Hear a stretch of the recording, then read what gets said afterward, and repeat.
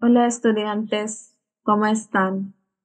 I'm Medha, and today we are going to be looking at a very important and an interesting topic, which is how to do small talk in Spanish language.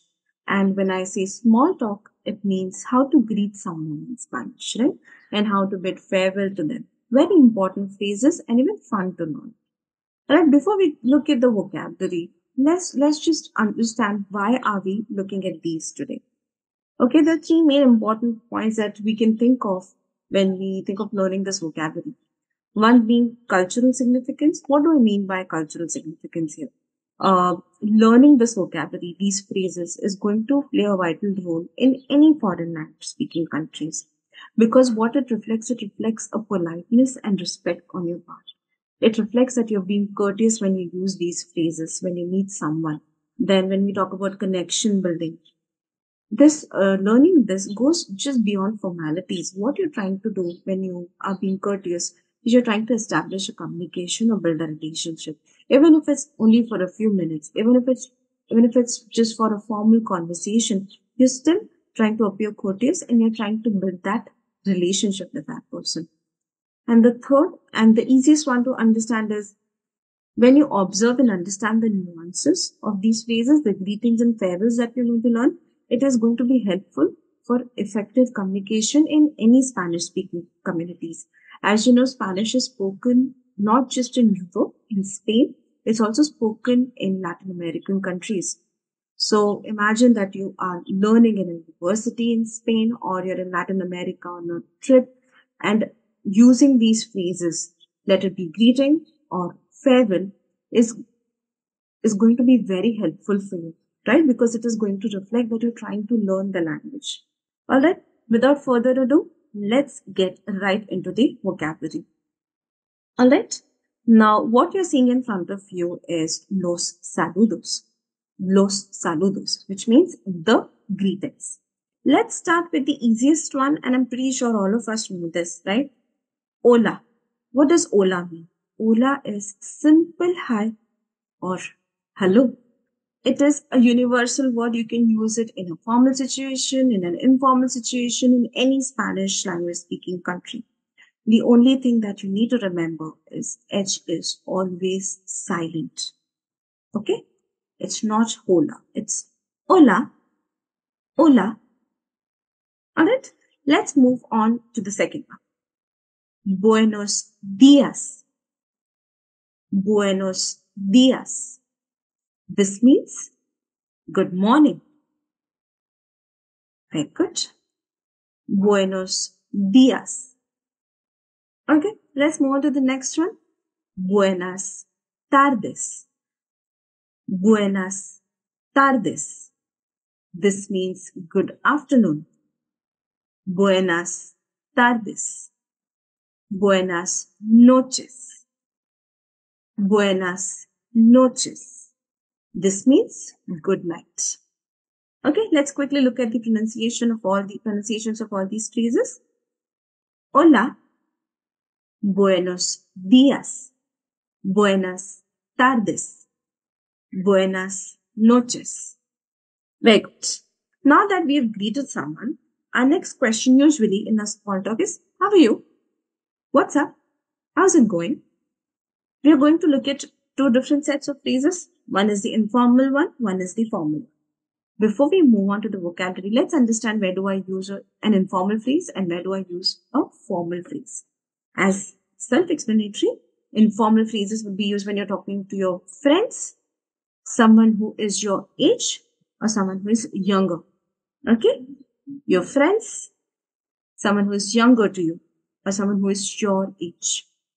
These are the only age groups with whom you use the informal phrases.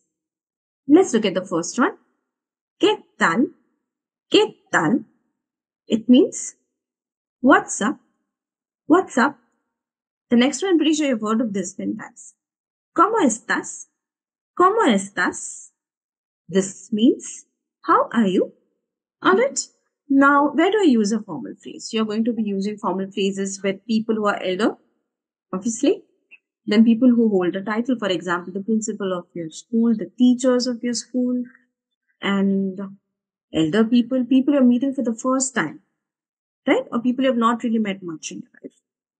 These age groups, people hold title, elder to you, you're going to be sticking to formal phrases. How do I say how are you formally? We are going to say ¿Cómo está usted? 3 words. ¿Cómo está usted? Okay. Now let's look at some of the sample responses. If someone asks you, ¿Cómo estás? ¿Qué tal? Or ¿Cómo está usted? How do I give a response to it? You can say bien. If you want to say I'm doing well, good, just fine, you can say bien. You want to say I'm doing okay. Nothing new. You can say regular. Okay, pretty much the word that we have in English, but the pronunciation is a little different. Regular, which means okay. Usual, the usual. You can even say mal. Mal is bad. Doing bad. Alright, let's quickly look at these phrases. How do I say how are you? What's up in an informal situation? For what's up, I'm going to say ¿Qué tal? And for how are you, I'm going to say ¿Cómo estás? If you're meeting, let's say you're walking on the street and you see the principal of your school or university or even your boss, how will you say how are you? You're going to say ¿Cómo está usted? ¿Cómo está usted? And some sample responses, some responses, most common responses can be bien, which is good, regular, which means the usual, nothing new, or mal, which means bad. Perfect. Now let's look at another aspect of small talk. Let's assume you are with your friends, okay, and one of your common friend introduces a new person into your group, or you're talking with your colleagues and your boss introduces you to a new person who's joined today in the office. In English, what we do is we say hi, good morning, good afternoon, and we say pleased to meet you. It's a pleasure to meet you, right? These are the phrases that we usually use, even online when we are talking with our colleagues. This is the phrase that we use. How do we say that in Spanish? One way is mucho gusto. Again, it just means pleased to meet you. Mucho gusto. The next one is encantado or encantada. It just means the same. Encantado, encantada. Why two? Okay. This is used by males and this is used by females. So if I meet someone, okay, I say, hi, how are you? And I want to say, nice to meet you. I'm going to say, encantada. And if it's a guy, he's going to say, encantado. Alright, let's look at the pronunciation once. Pleased to meet you. Mucho gusto. And encantado for guys and encantada for girls. Alright, very good. Now, when we do small talk, especially with our friends, there's also one more thing that we do. We ask, how are you feeling today? Let's assume yesterday you were talking to your friend and you realize that person was not in a very good mood. Probably was not in the best of health. Something went wrong. Our first question the next day is going to be, how are you feeling? Right? How do we say that in Spanish? We are going to say, ¿Cómo te sientes? ¿Cómo te sientes? How are you feeling? ¿Cómo te sientes? Responses can be again the ones that we already know. Bien. Okay, you can add a little personal touch. You can say estoy bien, which means I am good. Here, estoy is I am and bien is good. You can say estoy mal. We know already what mal is. Or you can even say fantástico, which is as the word says.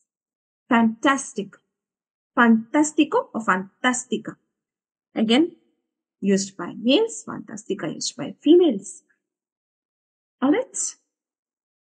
Okay. Now, why are we learning this? The reason I put this here is, again, we are not being formal here. We are not just doing it for the sake of formality. We are trying to add a personal touch. We are trying to show that we are being genuine. We're being courteous. We are being genuine. We're really interested in understanding how the other person is feeling. And that's the reason knowing this phrase is going to go a long way in establishing that connection. All right. Now, let's look at some farewells. The most common farewells that you can probably use in any given situation, an informal one or a formal one. The one that we already know. I'm pretty sure you have seen this in, let's say, movies or series. It is adios, which is just a simple goodbye. Okay, that's what it means. A standard farewell that you can use in any situation. Adios, which means goodbye. The other one that you can probably use is, which is used quite a lot, is see you later. Right? We see that say this a lot. How do we say that in Spanish? Hasta luego, which is see you later. Hasta luego. These are two different words. The other one is, let's say you know that you're going to meet the person in the coming days, probably. You're going to keep seeing each other. You can say nos vemos. Nos vemos. Pretty much means the same. It just implies that you're going to see that person again. Okay? Probably if you want a translation for it, it just means we'll see each other. We'll keep on seeing each other. Yeah? Let's look at the pronunciation once for emotional phrases. These ones. ¿Cómo te sientes? And the answer can be estoy bien. Estoy mal. Fantástico. Okay? And for farewells, the first one is adiós, hasta luego, and nos vemos. Now, again, here as well, we have some set of phrases which we more or less use in an informal situation and some which we use in formal situation. For example, in formal goodbyes, what you can say is que te vaya bien, which can mean I hope everything goes well, right? Or it can also mean good luck. Que te vaya bien. You can also say ciao. Both the spellings are correct. It also means bye, goodbye. Again, informal. Okay? You can use it in place of adios in informal situations. You can just say ciao. And the other one is que te vaya bien. Good luck. I hope everything goes well. And in polite goodbyes, we also say, have a good day. We say that. How did we say that in Spanish? It is que tenga un buen día. Que tenga un buen día, which just means have a good day. Que tenga un buen día. Let's look at the pronunciations once for informal goodbyes. Que te vaya bien. Ciao. And que tenga un buen día. Alright, now let's look at some of the essential words that we need to know. There are two, more or less, that we definitely need to know. I'm pretty sure you already have heard of them. One is gracias, and the other one is por favor. Gracias is thank you, and por favor is please. We are going to use these words to just express that we're being courteous, right? It goes a long way using these words in any language, even in English. Thank you, gracias, please, por favor. Now let's look at the last one, some few more expressions that we can use in informal or informal situations, right? Some of them being, let's look at this one.